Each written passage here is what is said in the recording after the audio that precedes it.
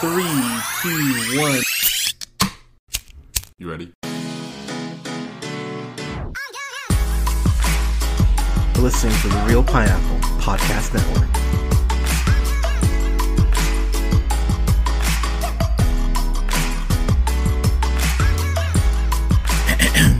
Good evening, everybody. Thank you so much for listening. This is the Real Pineapple. This is your humble host, Hunter, here. Hope you're all having a great day so far whenever you're listening to this. So this is review number 6 in our Real Holiday series. Got a review here for Grandmothered, which is the new Disney Plus original movie, which is directed by Sharon Maguire. Sharon Maguire has a really random but somewhat interesting filmography. So she did this Ewan McGregor. Oh my god, I forgot about this movie. This movie with Ewan McGregor and Michelle Williams called Incendiary, which came out in 2009. I don't even remember that movie, but her first big debut was Bridget Jones' Diary. Directed that back in 2001, and then she went ahead and directed Bridget Jones' Baby in 2016, which also did well and was liked by the critics. So this is really her fourth film she's directing. And I have to say, okay, this is going to sound like a backhanded compliment, but it's really not intended as such. This film is exactly where it needs to be. It's on Disney Plus. So as far as the plot's concerned, this film follows Eleanor, who's played by Jillian Bell, who, if you haven't seen Workaholics, of course you probably know her from there most likely. If you haven't seen Brittany Runs a Marathon, I would highly recommend you seek it out. It is well worth your time. It's an Amazon exclusive, or an Amazon Prime Video film. Well worth your time. Really enjoyed that. I remember her, of course, from stuff like Rough Night, Fist Fight. Oh yeah, she was in Bill and Ted. I'm a huge fan of hers, and she does a great job of playing awkward. So much of her vibe, her characters that she plays really lean into the fact of the uncomfortable. And this really works well here because it's the whole fish out of water story. So basically, to make this very simple, there is this world where fairies are trained to be godmothers. So, okay, just real quick about that.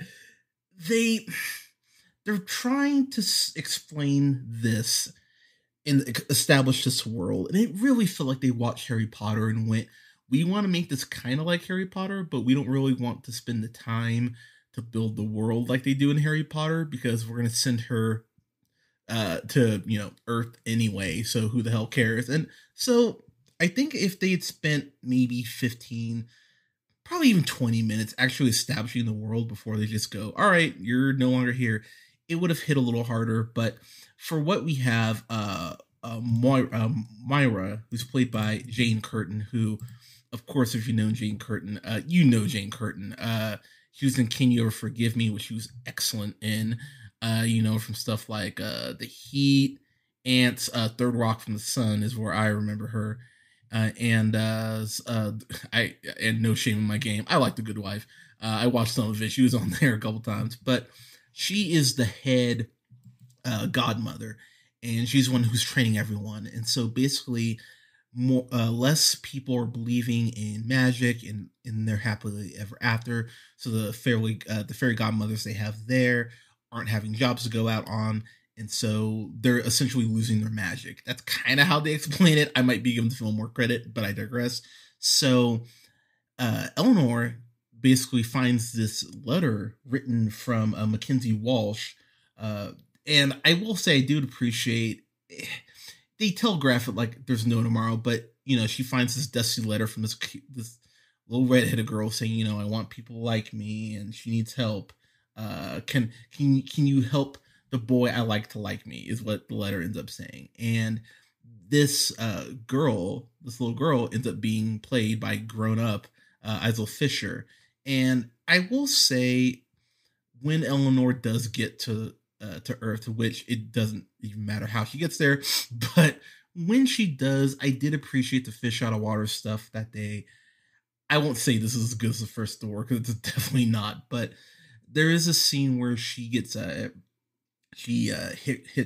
woman picks her up who's driving like a truck, and it's a really sweet scene because when she gets in the car for the first time, or the truck, she's freaking out like, what the hell is this? I did laugh really hard at that. I was kind of like, okay, that's kind of funny. She lands in this pumpkin patch when she initially crosses over into a world and just fucks up this pumpkin patch, and I just really felt really sad for the person who owned that pumpkin patch. Like, wow, that must absolutely suck. But here's my big complaint with the movie. For the fact is, the film talks about the fact that they have magic and that they're able to peer into other realms. So I would think if Eleanor, now I know she wasn't a very strong uh, fairy, but wouldn't you attempt to try to peek into how Earth works so you wouldn't be so, shocked when you get here? Because she has this moment almost like in a Borat subsequent movie film with Borat's daughter where she freaks out because she goes, "Women don't drive themselves. That's what mice are for." Which I will say I laughed really hard at for some reason, even though it's not a good joke. But it's but the truck driver gets her into town, and that's where she meets Mackenzie. He's working on a news station that is, I want to say, fifth place in local news.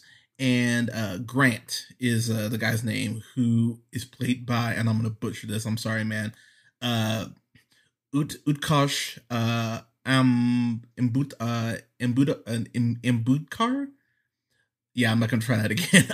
But he plays Grant, and he's just an asshole of a boss, always riding Mackenzie, phrasing, sorry, but always just giving her crap about her work and her work ethic. And if this film does something very well, yes, you have to really allow some things to pass by. Like, this is a world where someone like Isla Fisher, who's as charming as she is and gorgeous as she is, would be single. That is a very, I mean, that's almost magical in itself. So, I mean, I'll admit, I was really sitting there going, really?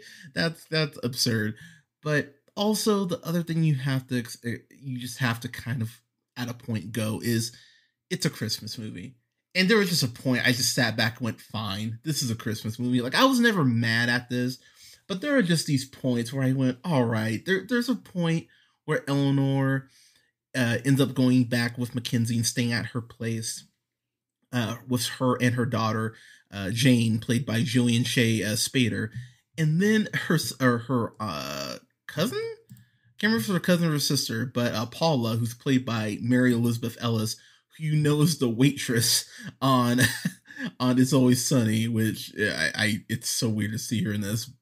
But something that was a really pleasant surprise, and as far as just what kind of irritated me, but there's a point where Eleanor has this raccoon that learns to sweep, and so she's ordering this raccoon around to go ahead and, like, oh no, I need you to do this, and this is how you decorate the tree. And there are just these points in the movie where I just went, okay, fine. It's a Christmas movie, whatever. Also, this movie is an hour and 50 minutes. It's almost 2 hours. This could have been a lean 90. Like, it really could have been 90 minutes very easily. And I will say myself, I was putting together this movie so freaking easily. So, Eleanor comes and is, going to help teach Mackenzie how to love. And, oh, her husband's not there.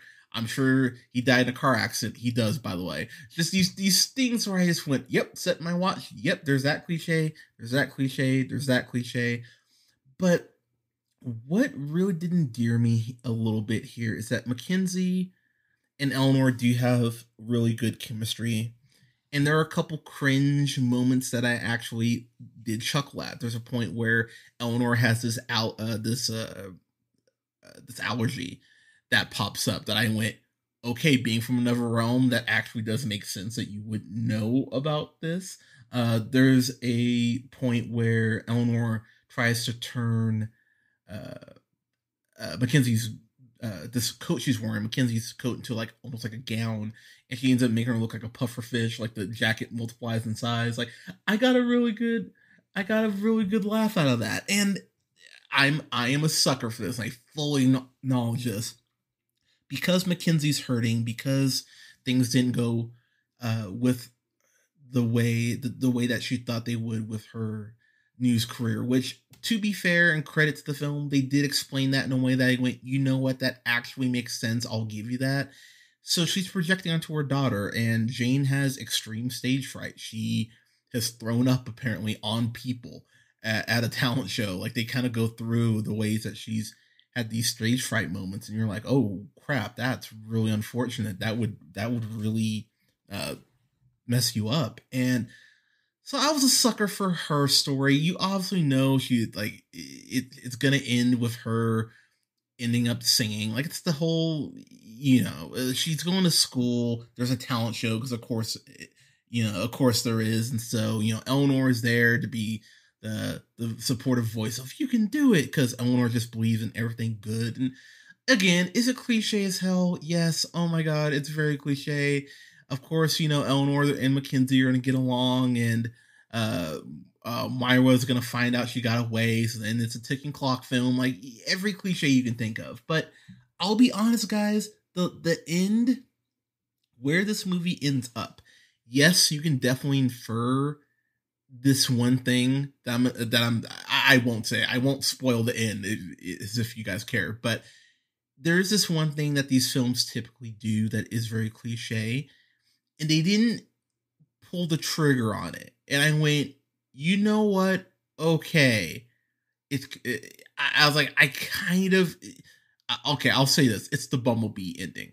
And think about it like that. I remember sitting there watching going, I actually like that they had the guts to not fall into this trope completely. So I have to give the film credit on that. The song that the daughter does sing, Jane, at the end of the movie, I thought was actually really well done. Now, I have one big problem with the movie, with something that the film uh, presents, and it's similar to the ending of Elf, but this being taking place where it does or when it does, it's even more of an issue. And once you see the film, you'll get what I mean. But again, I chuckled throughout most of it. Getting to my final thoughts here, I chuckled. I didn't. I laughed a couple times. I do remember laughing a couple times. The puffer jacket thing did make me laugh. Um, Eleanor getting this having this allergic reaction did make me laugh. There's a point where Eleanor redecorates Mackenzie's house, and Mackenzie freaks out and is like, "Oh my god, it looks like medieval times in here," and I laughed really hard at that. The CG is really rough here. There's a point early on where Eleanor attempts to fly, and it looks so fucking bad. I was like, "Oh my god!" But I I laughed though. I was charmed. Again, I wasn't offended. This is not something like Playing with Fire where I was just there going, I'm questioning my life choices. I did have fun with this, and Jillian Bell being so weird actually endears you more to her in this movie because it is a fish out of water story. So when she just doesn't understand things, I was like, well, she just doesn't understand, even though she didn't put in, the work to understand. So that goes a little way with me. The guy, Santiago Cabrera, he plays Hugh, who is Mackenzie's uh, co-worker slash love interest question mark. And I'll say he is a very charming actor. I don't really recall seeing him in anything, but he is delightful, and I would love to see him in more stuff. I think he's incredibly charming. And oh, he's Sal Price. Oh my god, he's Isaac Mendez from Hero. Oh my god, I was like, why does he look familiar? Okay, yeah, he's great in this, and he's very charming. And him and Isla Fisher really do have some good chemistry. That I went, you know what? I wish this was just a better script to give you guys more to do. So this is just kind of more of a case of missed opportunity than me outright hating this. So I'm gonna give this a C plus. I think this is perfectly fine for something to put on. I think there's enough gags, enough sparkly stuff that your kids would be entertained. But and they'll probably relate to the kid just being unsure of herself and being scared. So I don't. Yeah, it's fine. It's not great, but it's fine. So, uh, everyone, have you seen Godmothered? Let me know what you think. Let us know in the comments below. You can go ahead and like us on Facebook at The Real Pineapple. Don't forget to like our new gaming channel page too, Real Games. That's going to be launching here at the start of the year. You can go ahead and don't forget to like, share, and subscribe. You can find us on SoundCloud, Apple and Google Podcasts, Podbean, iHeart and Stitcher Radio, and Spotify. And pardon me, and Amazon Music and Tune Up at The Real Pineapple. And you can follow yours truly at the Twitter at JHunterRealPineapple. And you can follow Scott on Twitter at Nearman the First. Thank you so much, everyone, for continuing to listen. We love you. Please stay safe out there. Wear a mask. Enjoy this holiday season. We'll have more reviews, more holiday film episodes and reviews coming your way here soon. Every day leading up until Christmas Day, which I will have a review of Soul and Wonder Woman 84 coming out on Christmas Day. I'm really excited for you guys to hear those. But please stay safe, everyone, and we'll talk to you soon. Take care.